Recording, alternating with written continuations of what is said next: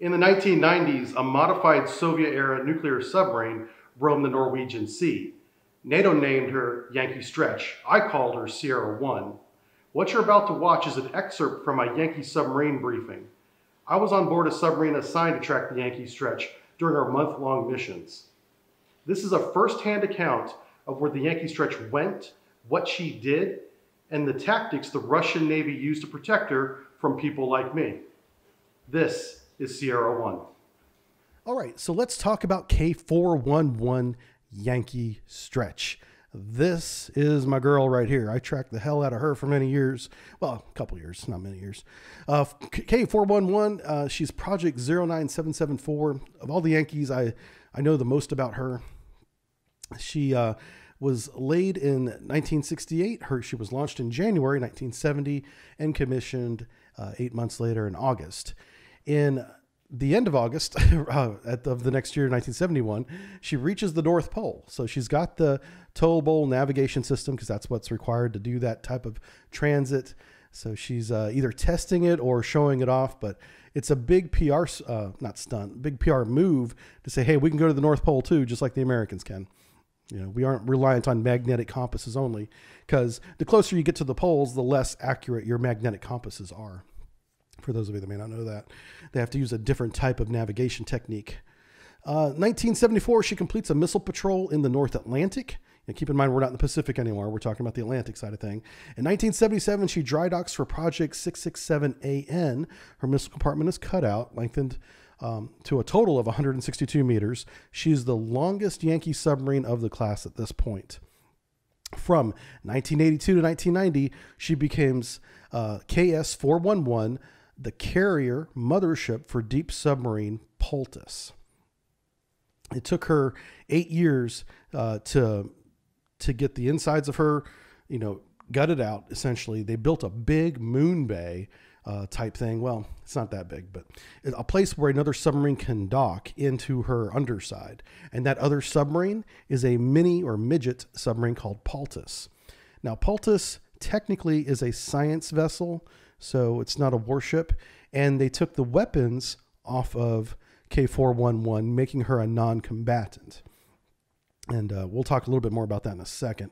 From 1990 to 2000, she conducted deep submarine support missions in the Norwegian Sea, and that's where I got to interact with her. I spent a lot of hours watching her doing 240-degree turns every 5 or 6 hours right off the coast of Norway, while the Poultice was down there moving around sea cables and placing listening devices and, possibly damaging sea cables. Whether that was intentional or not, they did it. And we just had to know where they were so that whenever they were done, we could go in there and see what the hell they did. And that was a small portion of my career was doing that. And let's see, in 1998, she does get the honorary name Orenburg.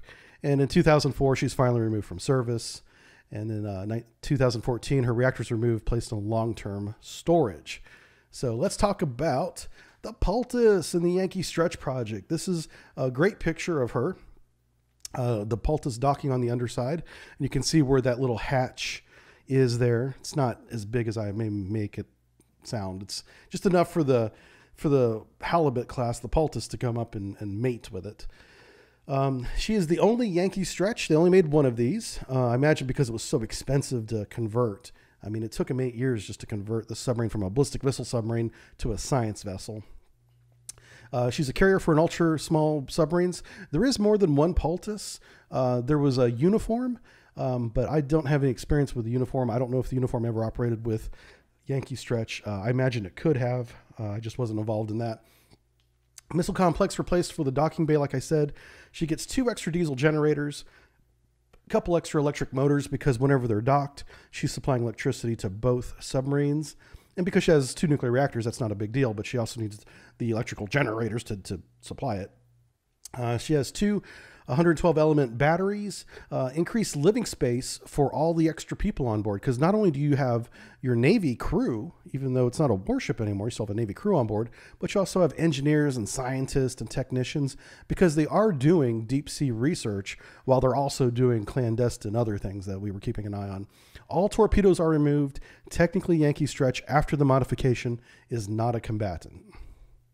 That's kind of a big thing in the military world. You don't shoot, destroy science vessels. You know, it's just not done.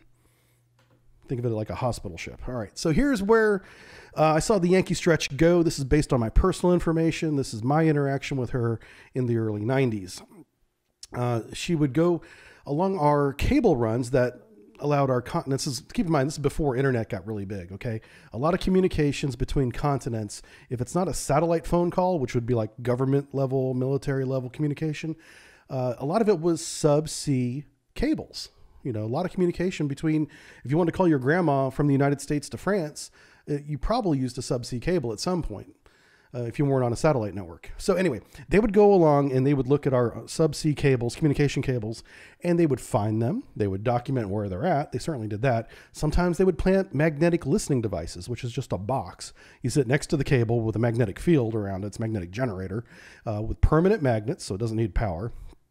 But it can detect the data flow through the cable because the data flow will interact with the magnetic field of the box that they lay. Therefore, they can record the conversations, or they can at least record the data. And then they come back and they pick up the box after a few months or whatever, and they go do whatever with the box. Well, whenever they do that, we have to go make sure they didn't mess up our line. A couple of other things that we can do is whenever we know a cable is been tampered with or possibly being tapped and recorded, we can push false information over that sea cable. So there's a lot of advantages to following the Yankee Stretch around, even though it's not a combatant, it's not a ballistic missile submarine. It was definitely gathering intelligence about NATO or cross-Atlantic communications. And a small part of my career was making sure that we knew where she was, and after she was done, make sure the right teams get in there and make sure everything's okay. Anyway, that's my small contribution to the Cold War. All right, so here's Yankee Stretch tactics. I see this stuff in my sleep. I tracked her so much. So let's start on the outside and work our way in. So outside, we have the red line. We have this big, thick, you know, sometimes 10, 12 inches around sub cable that has lots of little cables inside of it for communication, right? It's, you know, bound in steel and rubber, and it's watertight, and it just lays on the bottom of the ocean, very, very deep.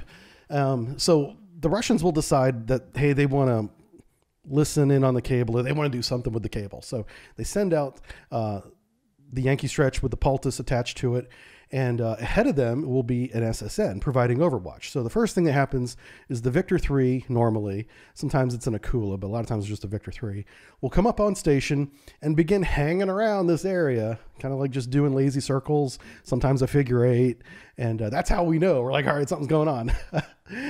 Send out Aaron's team. We're going to go figure these guys out. So we start tracking the Victor 3, which is not that quiet. It's pretty easy to track that thing. They never figured out her reduction gears were her Achilles heel. We could hear her reduction gears hundreds of miles away. It's great. Anyway, so we know where we know where the Victor 3 is at.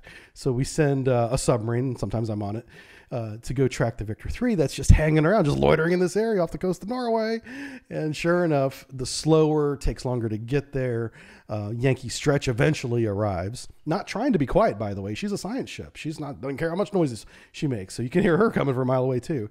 And she'll start doing this pattern over the communication cable that looks kind of like a star. It's just like every 4 or 5 hours, she'll clear her baffles in a very aggressive maneuver. So you don't want to be anywhere near her whenever she's doing this. So normally what we did, because the mothership wasn't trying to be quiet, and the poultice sounds like a damn egg beater. It's got so many arms and legs and tank treads and wheels on the bottom that none of it is sound silenced. We would stand way far away, you know, tens of thousands of yards away, recording everything that they did. We got their exact location, but they would do this for months. I remember spending 5-6 weeks, you know, going on watch again, being like, what's going on? It's the same thing. It was like Groundhog Day. You know, I remember the most exciting thing that happened normally during these operations that lasted 5 or 6 weeks was when the Victor 3 would leave, we would be like, why is he gone? Why is the escort gone? That's because there was a new escort and it was quiet. And we were like, there's somebody else out here. We got to find out who's the new SSN. And usually it would be like the Akula, which back then was the new kid on the block, who was quiet when they first came out. And so we had to be very careful because we knew the Akula was doing the same protective circle around the mothership operations, but we couldn't hear her. And eventually, you know, we would find her and be like, okay, there she is. Keep an eye on that. We don't want to lose her again. But we would operate outside of the patrol area because, one, we don't want to cause a collision. It was peacetime. And the mothership isn't trying to be quiet. And they're not really doing any harm to the communication cables, even though they could.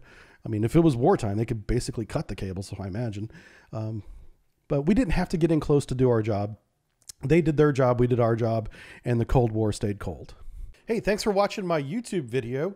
If you want to check out more of my content, come on over to my Patreon page where I have multiple submarine briefs, very detailed videos that go in depth about a class of submarine, whether it's the Akula, the Typhoon, the November.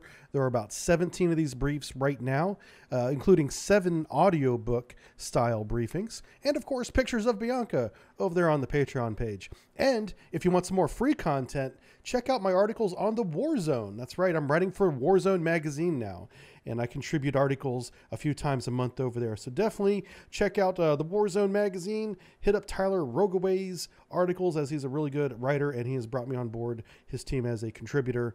And check that stuff out there. All the links are in the description and on the tags above. We'll see you over there. Bye.